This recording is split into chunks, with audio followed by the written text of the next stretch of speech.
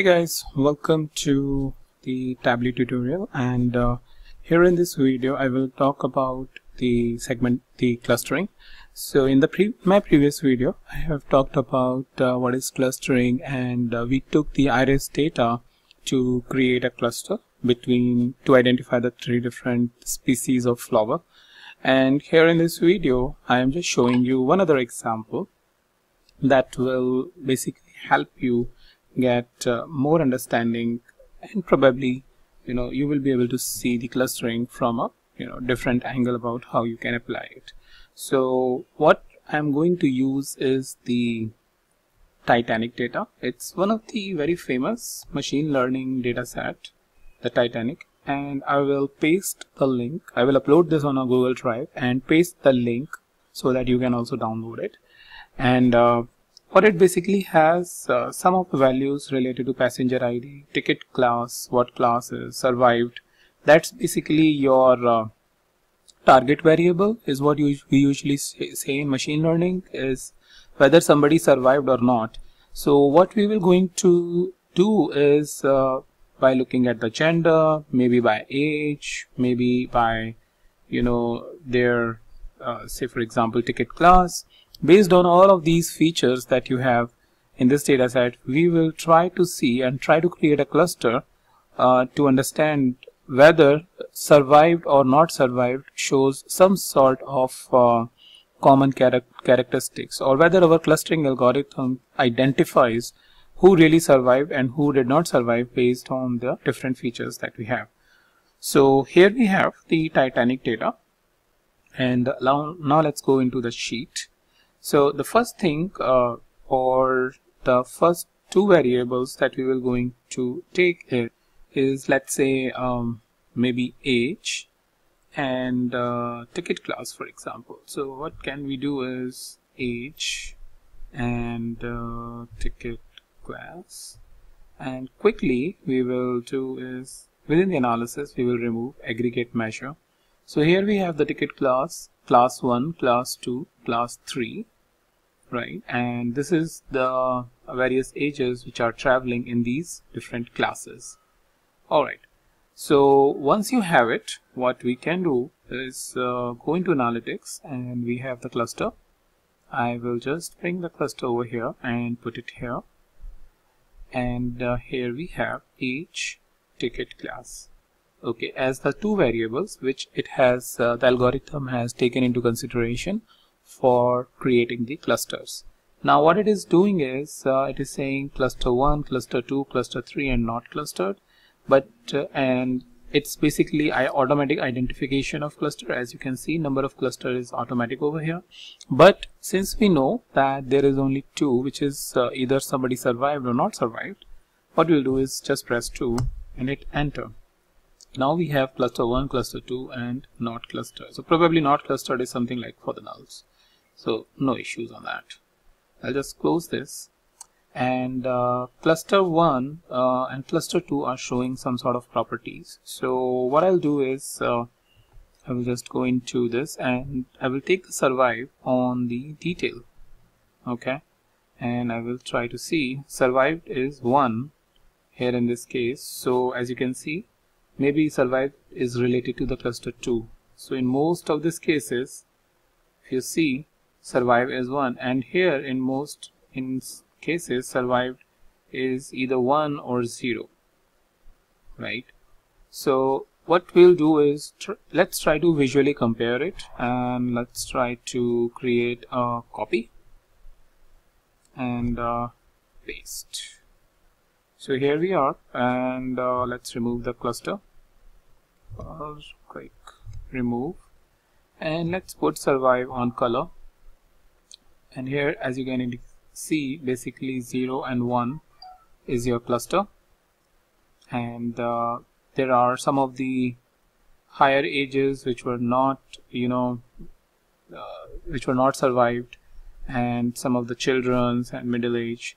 But as you can see, there are a lot of people from class 1 and class 2 as compared to the class 3 who got survived. So right now our algorithm is not clearly showing that. So what we can do is let's go into the cluster, click on the added cluster, and along with the age and ticket class, what we can do is we can add the survived as well. And now let's see it. Okay, now if you see, we have a good representation in terms of who survived and who did not survive. For example, this saying that this person has survived and the ticket class is 3, as compared to this person is not survived and the ticket class was 3, right? Similarly, here in this case, seems like all of these are children's who really got survived, but all these middle-aged guys, were not able to survive much. Like in this case, children as well as some of the middle age, as well as here in case of the old age people who got survived. So let's try to compare it with the sheet 2 that we have. So here in case, let's say these two is indicating not survived and this is indicating is survived, and if I go, you will see that a similar sort of representation. Similarly, in this case, all of these children got survived, and let's see the actual. Yeah, even in the actual you will see that all of these guys were really survived. And here in this case, these are the two interesting observations from the actual data. Here we are not using any clustering, as you can see, and it is saying that these two guys have survived. And let's see it over here and see these two guys clearly indicating in a different cluster, and it is basically saying that they have been survived. So we can get some confidence based on this visual representation analysis. Now in the last video, I have shown you how you can really take the cluster, create a dimension out of it, and then create a true false values based on after comparing it with the here in this case survived. So how you can do that? You can visit my previous video, the very first video of Tableau machine learning, and see it how I have done it, so that you can do the exercise over here. Now let's try to see the similar sort of analysis from a different angle or from a different variable. So what I'll do is I'll add one more sheet over here, and let's now take for example age, and let's take gender, and analysis, aggregate measures, we have removed it.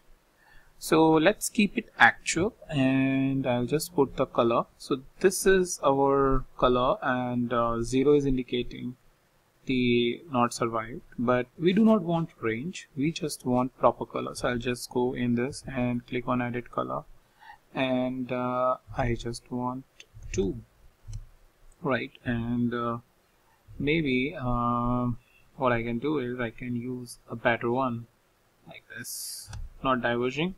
So this is indicating 0, this is blue is indicating survived. So we can clearly see this. So now we have a clear idea about how my actual values are looking. So what I'll do is I can create a copy and paste it.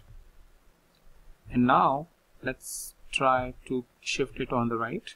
And now let's, I will just remove it, put it on detail, and add the clustering. I'll add the cluster by dragging it over here. So now we have gender, age, and survived. All right, and by default it is identifying 4 cluster based on its automatic algorithm, but we know that we just need 2 cluster.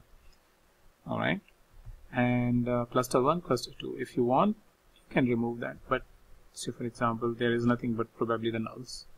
So what I can do is I can go to the clusters and click on the not the sort filter, click on the filter and remove this.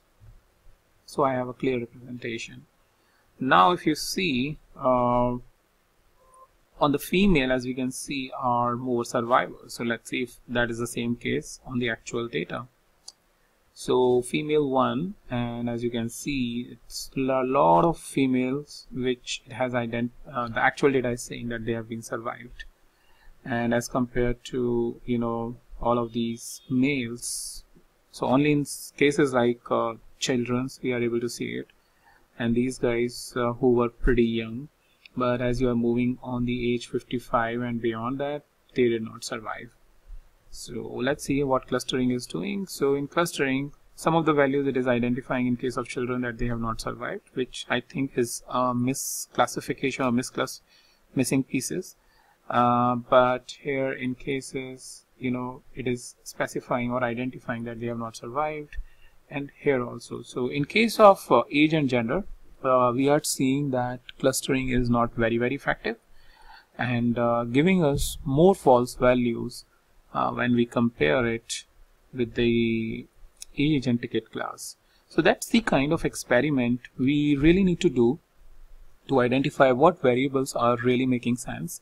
And based on that, say for example, in added cluster we have age, gender. Maybe let's say having a ticket class makes sense. That's what we have identified. So what I'll do is add a class and try to see whether it improves the result or not. So this way you can experiment with the data and experiment with your variables, create a different views, and finally to consolidate the views you can create either a dashboard or maybe a story to basically drag your sheets and try to create a story that based on your observations, what are the variables that are really contributing to identify the good clusters and what are those clusters. So that's pretty much about it. I will try to gather more and more examples for you so that you can do more and more practice. But yeah, I will try to create more videos from forecasting as well, which is the inbuilt into the Tableau. So stay tuned for that.